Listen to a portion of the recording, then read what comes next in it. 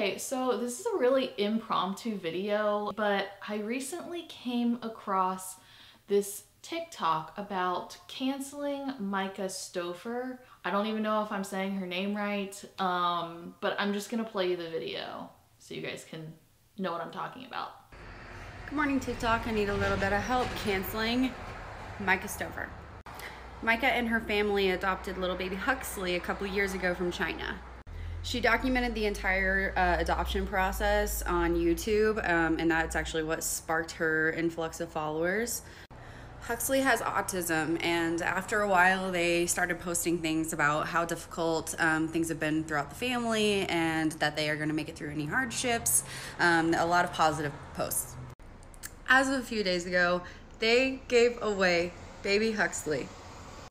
They said that he had too many issues and that he was too difficult for them to take care of, that they didn't have the ability to take care of him, even though they live in a multi-million-dollar home with 4 other children. Now that her followers are expressing their opinions on this, she thinks it's too hurtful. She's on Instagram and TikTok. Help me cancel her. If you are new to my channel, I am an adopted girl from China. I don't know Chinese. I barely know the heritage.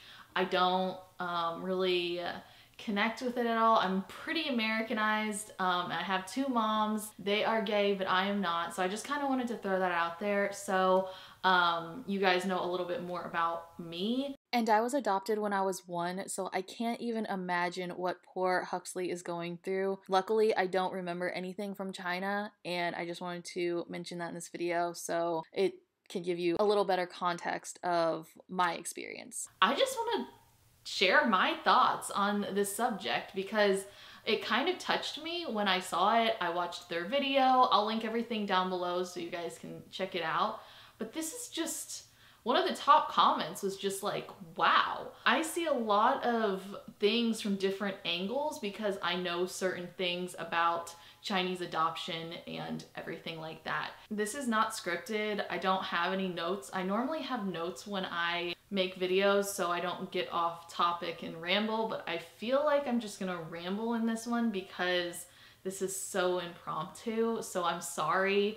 If you had a born child like from your body, okay, and whoever you believe in the world didn't tell you that your child was going to have issues, would you do the same thing?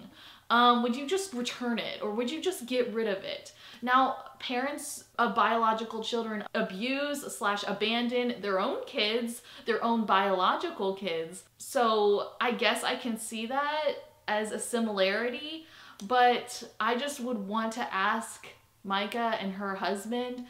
Again, I barely knew who these people were. I only really know them because they went through the adoption process to adopt their son from China.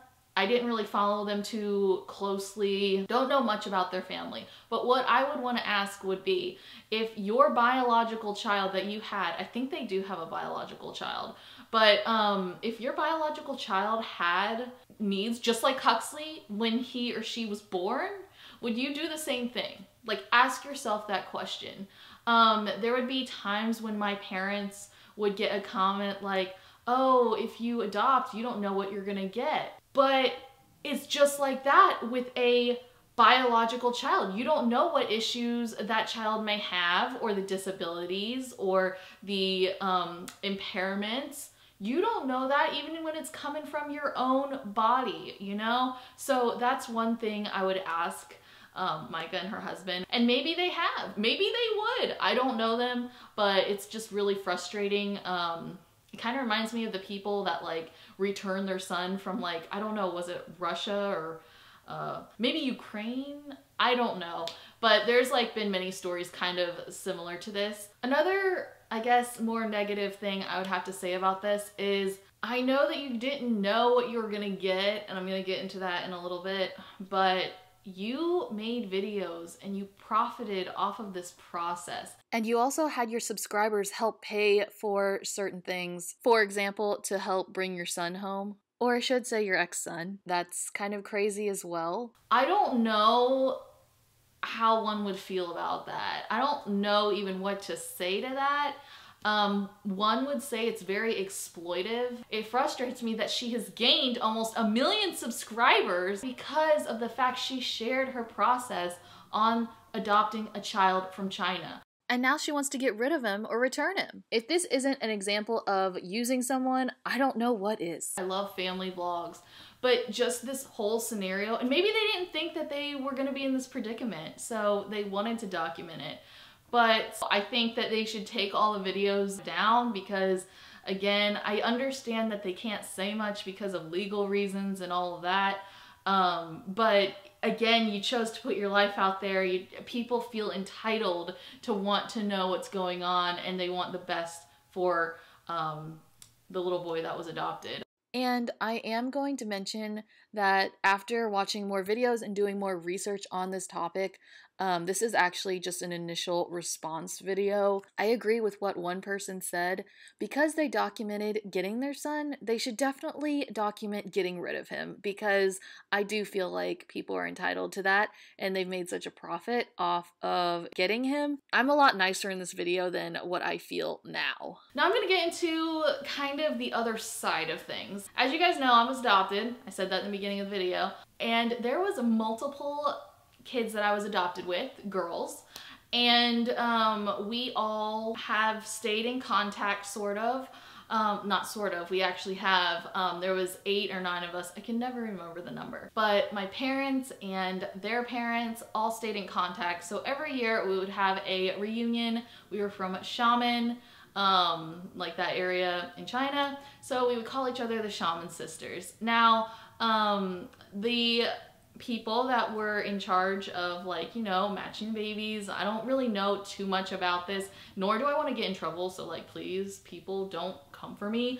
But what my parents, I think, told me was that they wouldn't like lie, but you don't know what you're gonna get when you adopt a child from China because of so many things that happen. I don't know if I'm putting this into words. I just don't want to get in trouble by like saying something, but let's just say I was very behind when I came back from the orphanage. Like, oh, my mom. I was very behind. A lot of the girls also had needs that were not disclosed, kind of, allegedly. Because they also needed a lot of help. Like, we all needed a lot of help and stimulation and everything. So seeing their situation, I can understand where she's coming from. And I don't even know the types of treatments they try to give Huxley or anything like that. That's not really my business, but still, if they have the resources. Again, I'm just going to put out there, they have 700,000 subscribers, and I'm sure they get a lot of brand deals. So just knowing that they do that, they have the resources and the time and the money to help him. And I'm sure that people with a very affluent kind of lifestyle can afford maybe a home nurse or like all of these therapies and stuff, and maybe even hire a nanny to help him and stuff, but don't like kind of like give him to a new family. I don't know, it's just so frustrating. I don't even know what to think of being adopted myself. I don't know, like, what could that poor child be thinking, no matter what disability he has? And after my research, I also learned that they knew what problems he had, and there was actually a doctor that tried to discourage this adoption, but they were like, no, our son is not returnable, and they just like proceeded with it. Guys, that should have been a warning sign. I don't even know. I don't know. Take a shot every time I say I don't know, because I really don't know. When you adopt a child, like, you're kind of committed to that child, just like you had the baby from your body. Me as a child and some of the girls I was adopted with were in very rough conditions, like developmentally wise and everything. But the parents of the people that I was adopted with, like, we all got what we needed. And I feel like with Huxley, they could have, but maybe they just like don't know. And They do seem like younger parents. I don't know how old they are. All of the parents that adopted girls when my parents did were all older, so maybe it has something to do with age and like I wouldn't say maturity, but like just different life experiences. I don't know adoption agency they went through, especially too knowing it's a boy. Knowing Huxley was a boy, boys in the Chinese culture, at least this is back in the day, like way a long time ago, they would only have boys for adoption if they had needs that would need a lot of help. So if they had special needs or other developmental delays, they would definitely be up for adoption, and they were more likely to be abandoned and stuff because boys in the Chinese culture were looked up upon. And girls are not really, so that's why a lot of girls were abandoned and everything on the side of the road and stuff, because we weren't really wanted. And that's why the likelihood of a girl having more special needs than a boy is a lot less likely. That is from my understanding. This is all alleged. Personally, I know this is a little off topic, but I want to bear my own children just because I want that experience. Again, I don't have anything wrong with adoption, clearly, but I just want that experience, and I think it's great that I will give credit when credit's due. I'm very happy that they gave a child more opportunity and brought him to the United States, and gave and put in effort to get him the help and therapies he needed. But I don't know, man, like I wish they would just share more of like why. And I know they can't for like legal reasons and other reasons, but I feel like they needed to do a little bit more research on their part about Chinese adoption. And like I said previously, they wanted a boy, I guess. I don't know, maybe girls. I think girls are like kind of scarce now because they got rid of all the girls like during my time of like adoption and everything because of the one-child policy. I kind of forgot to mention that earlier, but there was a one-child policy. They wanted to get rid of all the girls, so they did. And now they have like more of a shortage on girls from my understanding, and it's just kind of crazy. But if they were getting a boy, they should really have done more research, I think. They were told about certain things that Huxley needed and everything, but you should expect the worst. You really should, because like I was so far behind that, like, you know, my parents didn't know. And hell, I didn't even know I was alive probably. So, I think that their mindset and when they went into this process, I think they should have expected the worst, like what they're experiencing now. They shouldn't have just gone with what people said, because you should never do that. You should always, I'm not saying, oh, think the worst, but what I'm saying is be prepared, have some realistic viewpoints on the situation. So I think this is enough for my rambles. I really want to know your opinion on it.